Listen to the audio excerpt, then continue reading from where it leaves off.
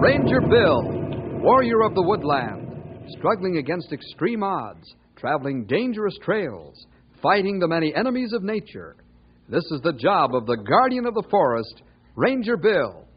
Pouring rain, freezing cold, blistering heat, snow, floods, bears, rattlesnakes, mountain lions. Yes, all this in exchange for the satisfaction and pride of a job well done.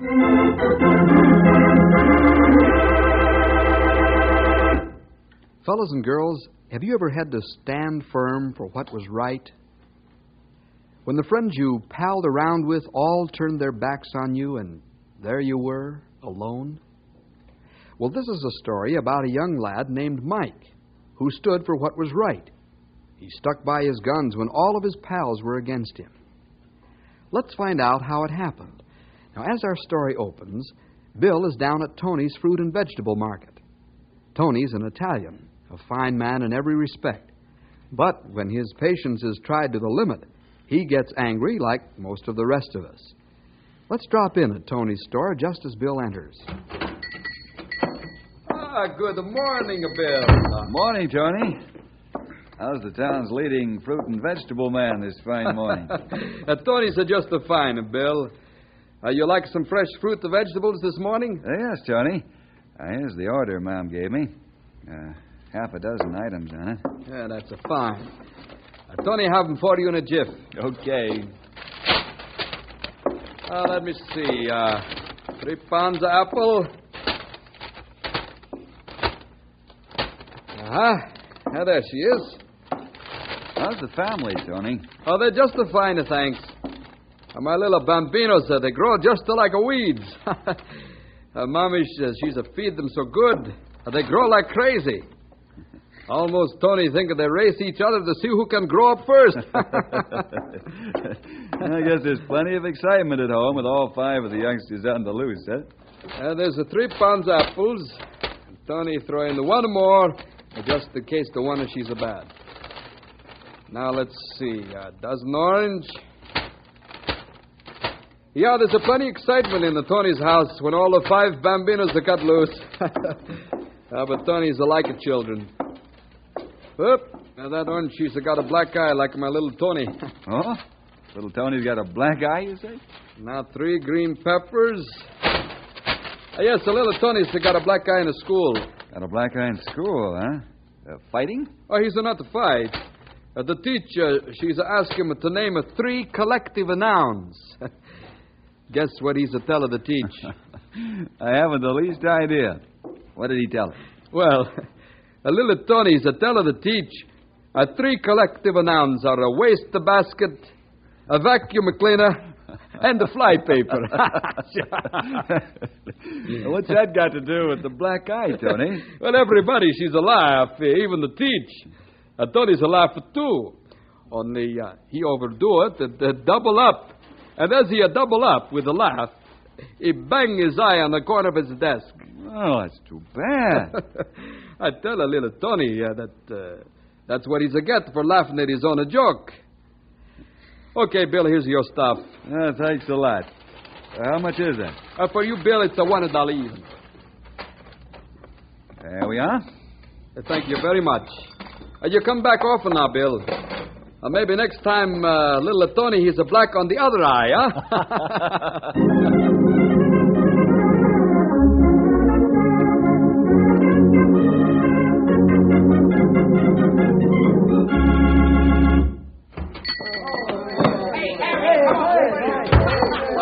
Well, boys, what's on your mind? Tony sell you some nice apples? Are they good for the health? Tony, we'd like to know if you'd give us a couple of bucks for baseball uniforms. A couple of bucks, huh? Well, Tony's not know about that. A couple of bucks who won't buy much of a baseball suit. Well, who's the make-up of the team? All of us guys in the gang. If you give us a couple of bucks, then we can get a couple of bucks from each of the other stores we have. So then we'll have enough to buy our suits. I'm going to have to talk to your dad first. That's a lot of money. Oh, come on, Tony. You got lots of money hid in the sock. You won't miss a couple of bucks. Well, that's not the point. Tony thinks a grown-up person should hold the money till you buy the suits. Then he give. Why don't you say you don't want to give us the money? Come on, fellas, let's get out of here.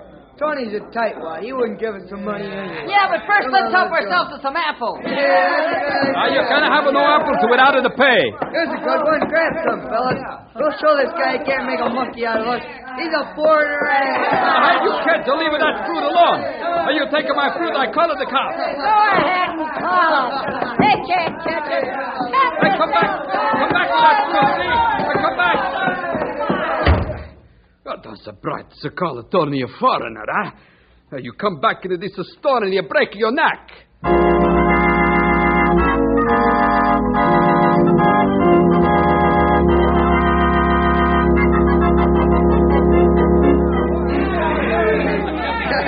Okay, knock it off, you guys. Hey, hold on. Now, you got something to say, Fatso? Yeah, Ed. We ought to fix Tony for not chipping it in for our uniform. Yeah. That's right, Fatso. I say, let's wreck his store. Hey, when's a good time? When's a good time? How about Wednesday afternoon after school? Y'all be there? Yeah, I'll be there. Fine, sure. We'll show that foreigner who's boss in this town. Yeah. When we want something, we're going to get it. Yeah, for sure. What's the matter with you, Mike? You ain't said a word. Ain't you in favor? No, I'm not. Why not? I don't like the idea of wrecking Tony's store. Okay, come on, knock it off. What's the matter, Mike? You turned soft or something? I'm not turning soft, Ed. But what's right is right, and what's wrong is wrong. And this would be wrong. Another thing, you guys shouldn't have taken any fruit from Tony's store today. Now we'll never get our suits. No? That's what you think. That's right, sure. We'll get 'em all right. Sure. I take it you ain't gonna help us wreck Tony's store. You've got the idea, Ed. I'm not helping. Count me out. I don't think it's a job I can take any part in. What's going on, pretty boy? What's the matter? You ain't chickened out on us before. What's more, I'm the boss of this gang, and I say you ain't backing out, see? No? Says who? I'm leaving, and you nor nobody else had better try to stop me. If you rat us, buddy, we'll beat you up. You can't make me do something I don't want to. I said I'm leaving. Okay, Mike, but I'm telling you, if you go out that door, you're out of the gang for good. Well, what's your answer?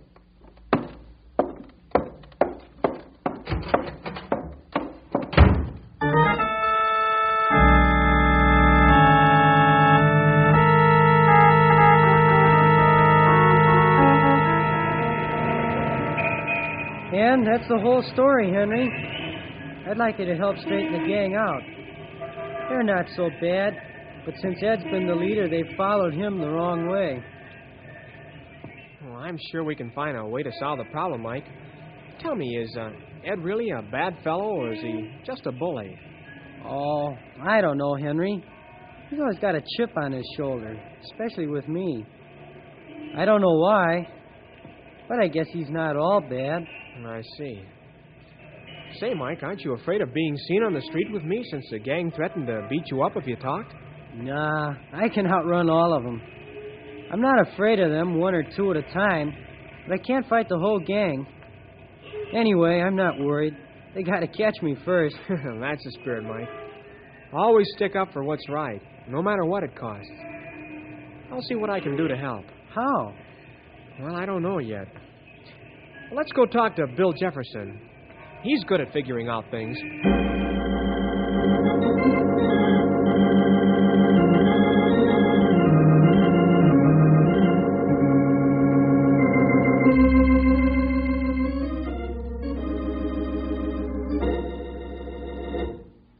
Mike, I want to commend you. It's not always easy to stand up for what's right, but it's the sign of a real man. Well, it was worth it, Bill. Just to hear you say that. What do you think we should do about all this, Bill? You got any ideas kicking around? Yeah, I think so. Mike, you say the gang's going to meet in the old barn Wednesday after school, huh? Yeah, that's right. They're going to set up their plan to wreck Tony's store. All right, let's the three of us be there to meet them.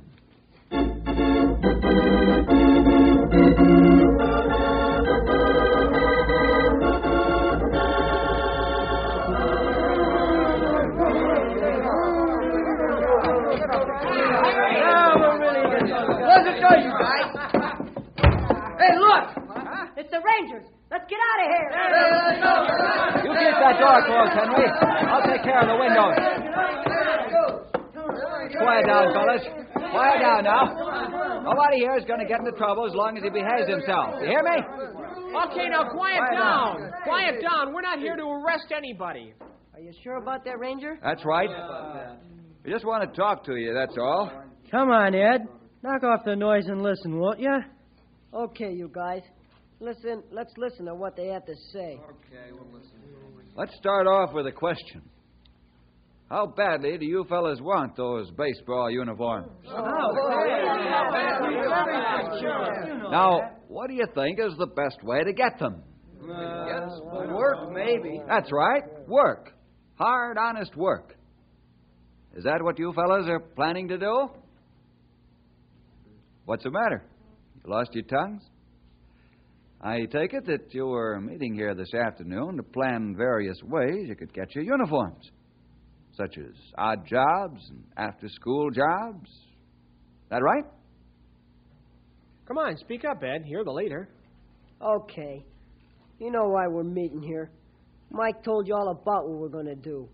And why? Because he's a stool pigeon, that's why. Don't you call me a stool pigeon, Ed Blake. Why not? You ratted on us, didn't you? And I told you we'd beat you up if you did. Sure.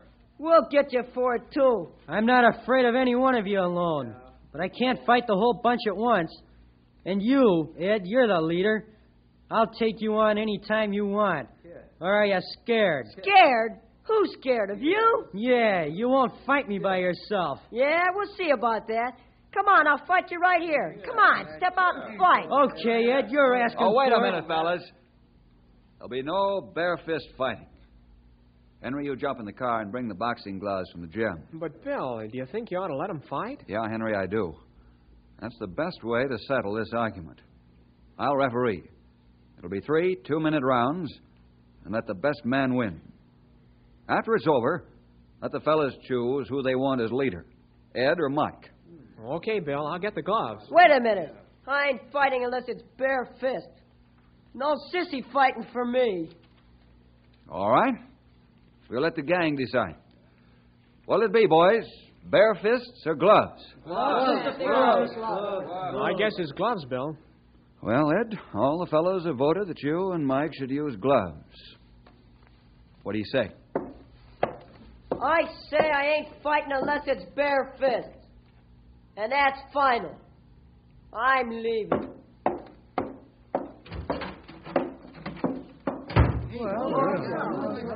What do we do now? Fellas, let me ask you something. You still want to wreck Tony's store? No, we don't. All right. Let's forget about this whole thing. Meanwhile, I'll do all I can to help you get your uniforms. Is that agreeable? Thanks a lot. That's wonderful. Come on, then, fellas. Let's go home. We'll find out a better way to get our uniforms. Okay, Mike. Come on, you guys.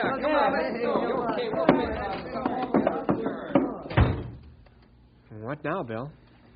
I think I'll go over and have a talk with Tony. I'll meet you back at headquarters after I've seen him.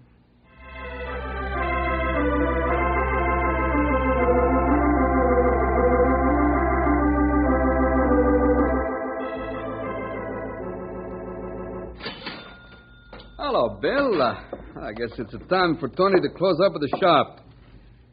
She's been a pretty good a day today. Making lots of money for Rosie, the little bambinos. Glad to hear it, Tony. Go right ahead and count your cash. I can wait. Oh, no. Tony can do that later. Maybe you want to talk to me, huh? Yeah, Tony, I would like to have a chat with you for a few minutes. What she's about, Bill? The boys' club Yes? and their baseball uniforms. Oh. Tony, you've taken a lot from this gang, but believe me, there's no greater investment in the world than to help in the development of these young fellas. We never know what great things will come from it. Sure, today they're roughnecks. Tomorrow they'll be fine young men and great citizens. What do you say, Tony? Tony, he's not to decide. Go ahead and talk some more, Bill.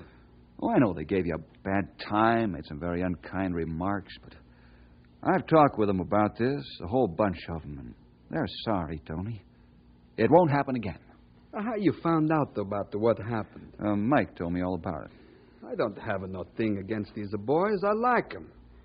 And maybe Tony buy all of the uniforms if somebody take a charge and see that my money's not a waste. Oh, no, Tony. You wouldn't have to buy all the uniforms. I want to do it, Bill.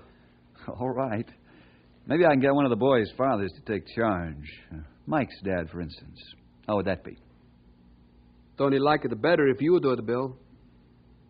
Okay, Tony. Ah, you're swell.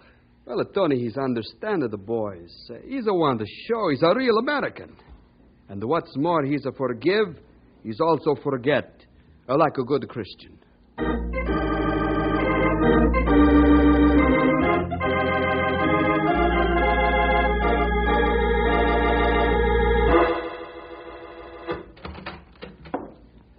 Paddy O'Rourke, as I live and breathe. Come on in. At the top of the evening to you, Bill, me boy. How are you? Just fine, Pat. Pull up a chair, will you? Me aching feet ain't what they used to be. Pounding the beat gets to be a bit of a chore these days. What do you mean, Pat? You're in good physical condition, aren't you? Aye, that I am. Fit as a fiddle. All but these feet of mine. I bring you bad news, Bill, me boy. Oh? What's going on now, Pat? Don't get your blood pressure up now till I tell you this. Tony's store was wrecked this afternoon after school. Tony's store? Who did it? Young Ed Blake, the leader of the Richmond Hill gang. You mean he wrecked the store all by himself? Aye, that's right, Bill. And he did a mighty fine job of it, too. And it's me bound and duty to pick up the lad and take him in. That's too bad. Looks like he's spoiled it for the rest of the lads in the gang now. That's what I'm wondering about. And that's why I stopped in here to see you, Bill. What do you mean, Pat? Bill, you know me pretty well, I think. I'm just a soft-hearted cop. I don't believe that Ed's a bad boy at heart. He's just got a chip on his shoulder, that's all. Somebody's got to knock it off. Now, I can do that all right. But it wouldn't straighten the lad out. Now, I thought that maybe you could step into the picture and show the lad what he's wrong. Would you do that for an old Irish friend? Okay, Pat. And I think I've got an idea how we can help young Ed Blake. Don't arrest him till I give you the word.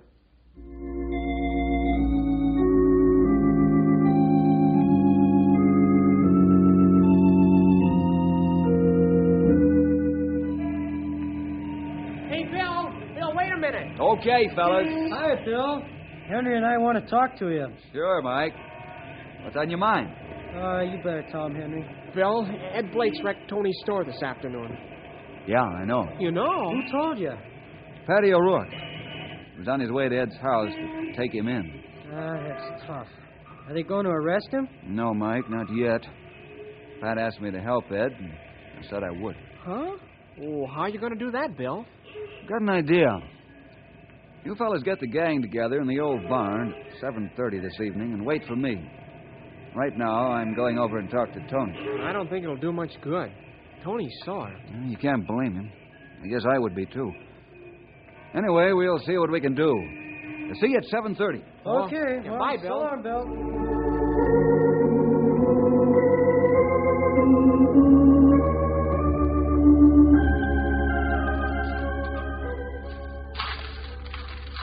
No, Bill. Tony's changed his mind. I would have put not one red cent into baseball uniforms. Those boys are no good. And here's the proof. Look at this mess. No, I don't have much talking point right now, Tony. But I'd like to change your mind for you if you'll let me. Now, what do you mean, Bill? Tony, it wasn't the gang. It was Ed. Why should all the lads have to suffer because of one? This is hard for you to take, I know, but I don't think that Ed's essentially a bad boy either. He just got a chip on his shoulder. And he's got a chip, all right. Now, look, Tony, I'd like you to stop working and go home for the evening. Stop work? That's what a Tony like to do, too. But who's going to clean up this mess? Leave that to me, will you, Tony? It'll be cleaned up. That's a promise. And the damage will be paid for. That's another promise. You mean that's a promise like you make it before? You tell Tony you fix it all up and the boys are they're sorry? Now look what's happened. Yeah, I know, Tony. My promises don't look so good in the light of what's happened, but give the gang one more chance, will you, Tony? Okay. Tony's to do that. You know, Bill, Tony's a try to be American. He's a try to be a Christian. I'm a try to forgive and to forget. But this Ed, he's not to let me do it. Why? Why? Tell me why. I don't know, Tony. That's something I've got to find out. Sometimes it takes a lot of love and patience to win a boy like that. It's like the Bible story of the love of a father for his prodigal son. It took love and patience and prayer over a period of many years. When there wasn't one soul in the world who cared a rap whether he lived or died, the boy knew his father still loved him. And that's what finally saved him. You know, Bill, you always make Tony feel better. Since you talk to me, Tony's not feel so bad. You got a lot of love and the patience. We'll see.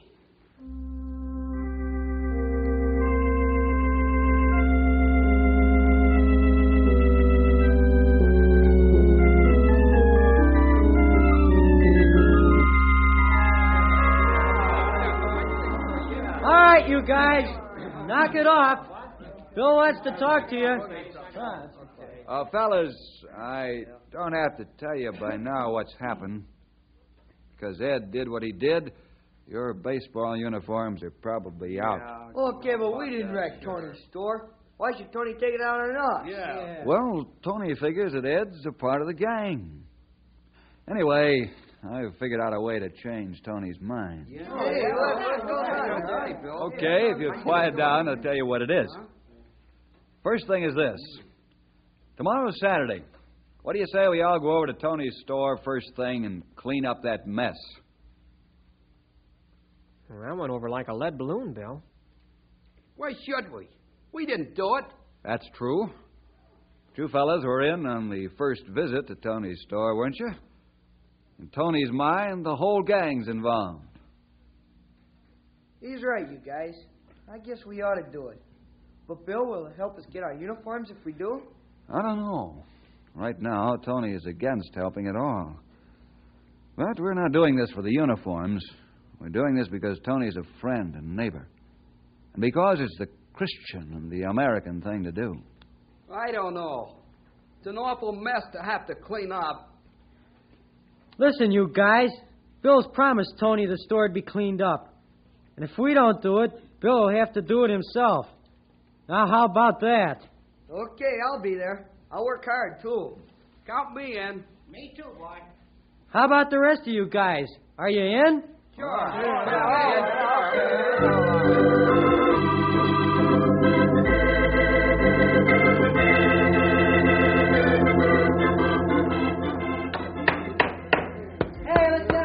Bill, the boys that they got at the store looking like a brand new.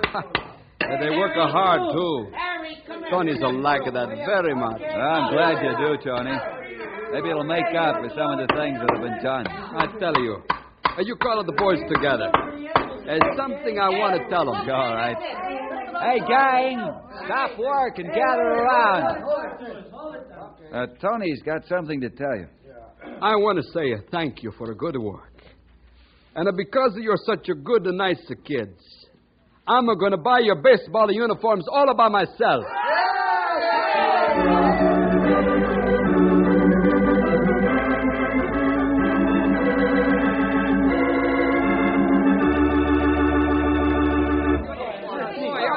Boy, these sure are keen suits. Tony must have put out a lot of money for these. Yeah, I hope we can play as good as we look. Yeah, even Fatso here looks good. Oh, boy, oh, boy. Oh, it's Ed. Probably looking for trouble. Well, maybe not. Don't interfere, Henry. This had to come sooner or later. Hello, Ed. Want something? Yeah. You're not in the gang, Ed. Now that we've got our uniforms, you want back, huh? Uh-oh, party's getting rough, Bill. Quiet, Henry. Let them blow off steam. This is our clubhouse, Ed. What do you want? Well, I'd like to come back into the club. I'm afraid not, Ed. Not only for what you did to us, but most of all for what you did to Tony's store. Yeah, that's right. Well, I'm sorry about that. Sorry, all right. Does that change anything? No, we don't want you. Please, the kids. Oh, wait a minute. Hey, it's Tony. Maybe you take Ed back. If Tony asks you nice. Please. What? Tony. Take him back. Tony, you want us to let Ed back in after what he did to you? Yes, Mike. He's coming to see me. He says he's going to work for me and pay it all back. So, let him back in the club. Tony, he's even to buy a baseball uniform for him if you let him in. Sure, you boys can forgive and forget if Tony can do it, huh? Yeah, sure, Tony. If you can do it, so can we. Ain't that right, gang? Sure. We can. So, Ed, you're back in the gang. Thanks, Mike. Now, one more thing. Yeah? You and I've got to settle things between us. Settle it. Yeah, with gloves. Oh, what for? Because I won it. Well, I don't want to fight you, Ed. But if you want it, all right. Bill, you want to referee for us?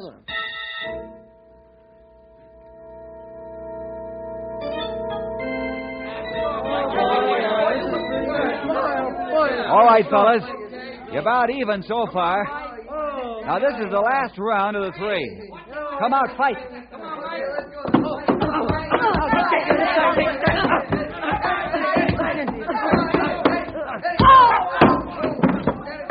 Back to your corner, Mike. 1, 2, 3, 4, 5, 6, 7, 8, 9, 10. That's all. Fight's over. Here, Ed. Let me help you up. Fine, Bill. Well, that was a hard punch, that last one, wasn't it? It sure was. How you feeling now? Okay now, Bill. The last one really made me see stars. I'm sorry, Ed. I didn't want to fight you, but you forced me into it, so... That's all right, Mike. I didn't want to fight you either. But Tony wanted me to do it. Another thing, I guess I needed a good beating, too. Sort of square things up. I want you and me to be buddies, Mike. How about it? Ed, from here on in, we're buddies. I can't even hear myself think with all the record cord out in here. That looks like I missed the party. Yes, the party. You missed the party, but you can stay for the refreshment.